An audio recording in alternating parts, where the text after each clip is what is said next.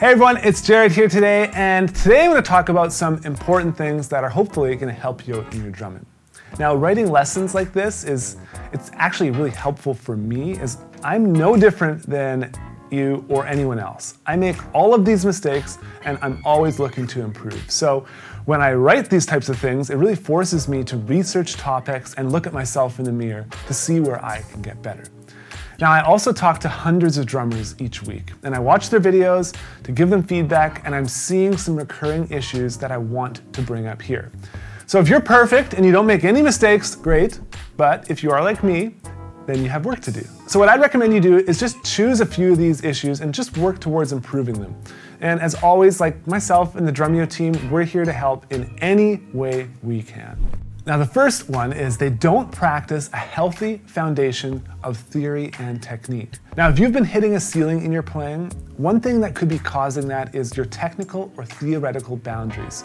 You need to learn the basics of movement when you play the drums, basics of grip, rebound, sight reading. You don't need to become a virtuoso, but it really helps to know a little bit. How your kit is set up ergonomically, playing with a metronome, and other foundational concepts, they can have a huge effect on your ability to learn new things.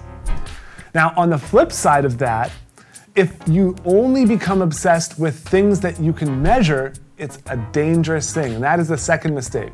Now, music is an art form. It's not always supposed to be measured in its quality or quantity. The quality is subjective. Okay? You could be a technical magician on the drum set, but no one would want to listen to your drumming. So if you can play 16th notes at 300 beats per minute, what does that really mean? Does that mean you're a good musician?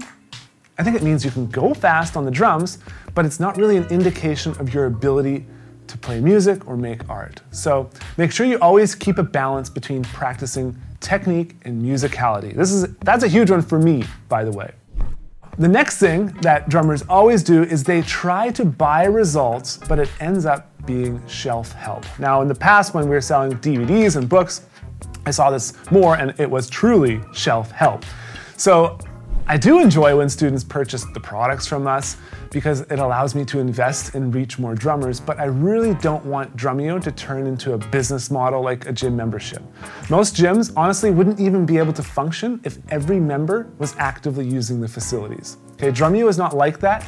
We want each and every student to get the most value out of their membership. And if you use one of the other online lesson sites or a private teacher or anything else, know that there isn't any correlation between how much a drummer spends on their education and their actual skill level. Information, as it relates to drumming, which requires skill and knowledge to play, is useless without action. So focus on getting the right information, the right support, and surrounding yourself with a positive and motivating community. Then get to work and start practicing. Now, another mistake drummers make is that they think they can just teach themselves and they don't even need a teacher.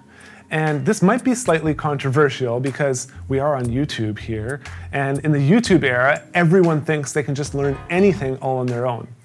Now, I'm guilty of this as well, as sometimes I just want to watch a YouTube video and figure something out, but really, it's nice to have a teacher who can give you feedback that's personalized to exactly what you're doing. And this is something we've done a lot at Drumeo through our student focus section, where students will submit a video, we will film ourselves giving them feedback, and then they can take that to use it to improve on the drums. Now, I know there's always a financial barrier to some of this because you can't afford a private teacher or you can't afford a membership to Drumeo, but I do believe hugely in private lessons and online drum lesson sites like Drumeo that offer an immense amount of ongoing support.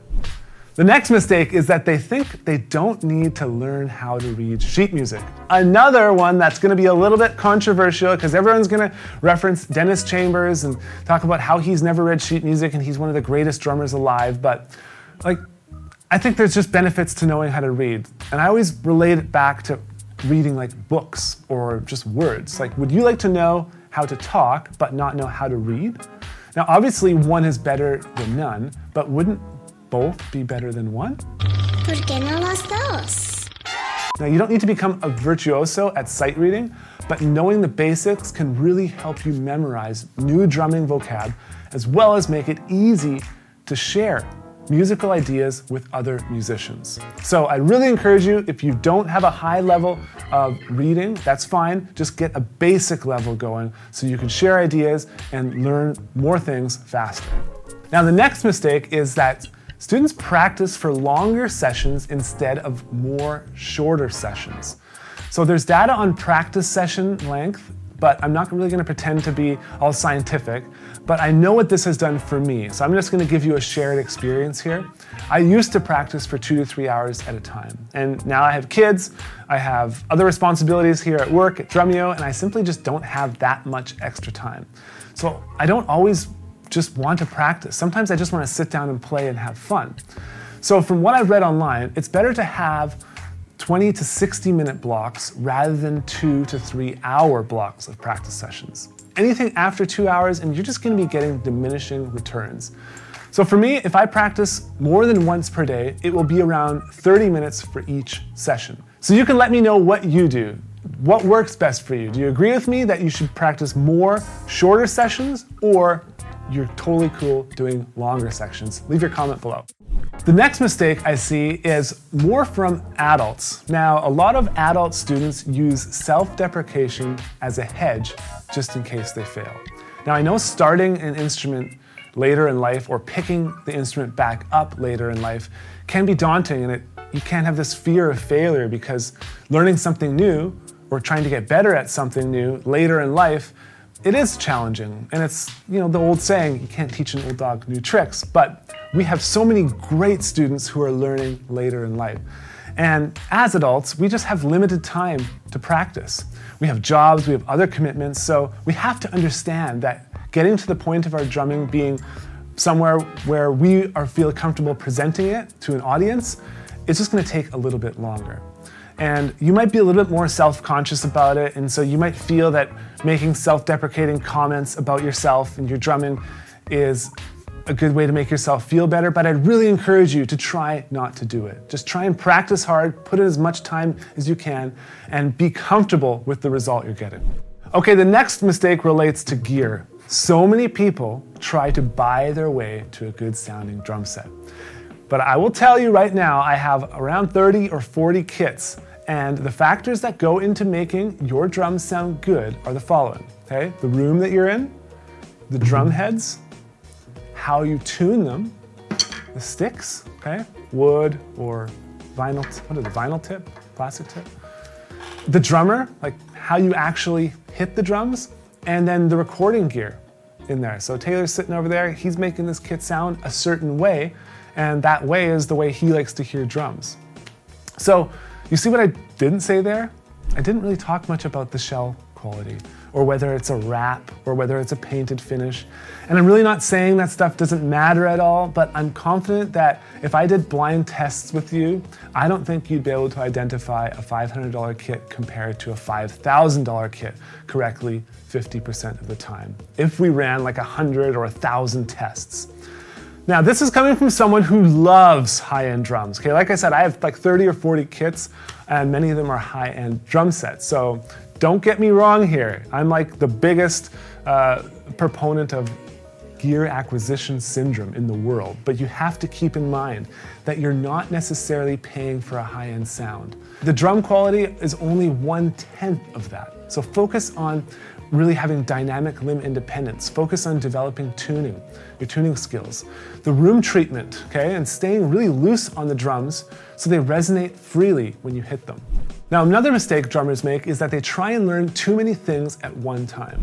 And there's a business term I love, and it's that pigeonholes are the ones stuffed with cash. Now, it's also true when learning something. Focus on niching down and focus on learning one thing at a time for a short amount of time and then moving on to the next thing really, really quickly. So choose 3 songs, 2 techniques, and a few new beats and fills to learn. And once you got those down, move on to other things. And when I say get those down, it means you can play them off the cuff. The vocabulary has just become a part of your drumming sound and feel. At Drumeo, we've worked on something huge that I'm super excited about that really helps simplify this process for you. Now, growing up, when I first started, I was 15, 16 when I first started, and the mistake I always made was rushing my drum fills. I had so many band leaders tell me, like, every fill you're speeding up. So I was the worst at this, and I honestly still struggle at it sometimes. Benny Greb discusses this in his Drumeo lesson, which I really think you should check out if you haven't yet. So really focus on playing with a metronome while you practice your fills. Practice all different tempos so you don't just get comfortable in one zone. Now, another mistake is that so many drummers, they practice exclusively on an electric kit and think that those skills directly transfer to an acoustic kit, and they don't. It's simple as that. Electric kits don't rebound the same. They don't set up in the same way. They're much more compact, making things easier to reach. And so I see so many drummers who will primarily play on an electric, and they go to play an acoustic, and they almost have no dynamics. They're used to just using volume knobs to make the snare or bass drum louder. So if you practice exclusively on an electric kit, get a good one that allows you to play dynamically and responds to how you're playing if you hit the drum harder or if you hit the drum softer. Now, if you know you're going to be playing an electric and an acoustic, set up the kits in the most similar way possible so you can easily switch between both. There are also some newer electric kits coming out where the toms have more of a natural feeling. So when you hit like the 4 tom, you want that stick to really sink in and not get a ton of rebound. Another mistake I see a lot is that drummers think that learning stick tricks makes them a good drummer, and it really doesn't. Stick tricks make non-drummers think you're a good drummer until they hear you play with a band and the feel of the music is just terrible. So you should only do stick tricks once you have locked in the groove and it doesn't take away anything from that. Then add in the flair and the crowd is going to love you even more. So there are some mistakes that I see so many drummers making. What mistakes do you make when you're practicing or playing live? What things have helped you make less mistakes? Now, I know I didn't get them all in this video, and I just love to read your feedback. So please share it in the comments below so we can all learn from each other. Thank you so much for watching this video, and I'll see you again very soon.